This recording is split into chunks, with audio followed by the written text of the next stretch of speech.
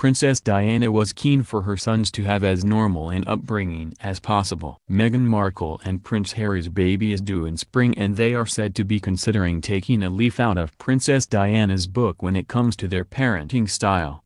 Although their baby will grow up in the public eye, the Duke and Duchess of Sussex are hoping they will remain down to earth. ABC royal contributor Royal Nika said on the documentary Meghan's New Life, The Real Princess Diaries, how Princess Diana tried to give Harry a regular upbringing.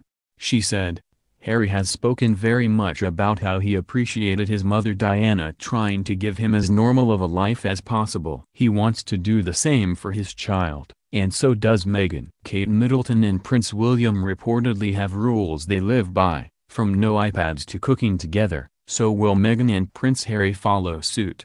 Princess Diana insisted on breastfeeding Prince William and Prince Harry and made sure their free time was filled with fun. While you may expect young Prince William and Prince Harry to have a glamorous time at the weekends with their mum, behind closed doors the reality was much more down to earth.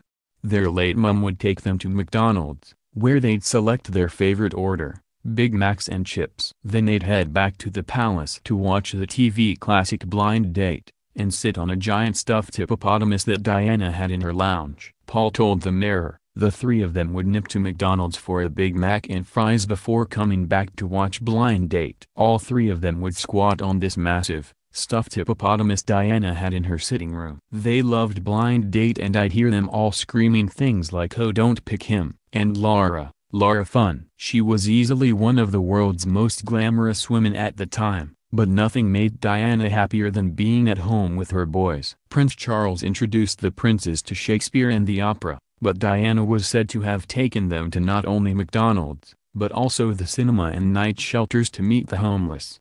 She also arranged go-karting trips, taught them to ski, and wanted them involved in everything. And they had the best toys in the world: electric motorbikes, electric cars, the best treehouse any kid could ever want, every military uniform from every regiment,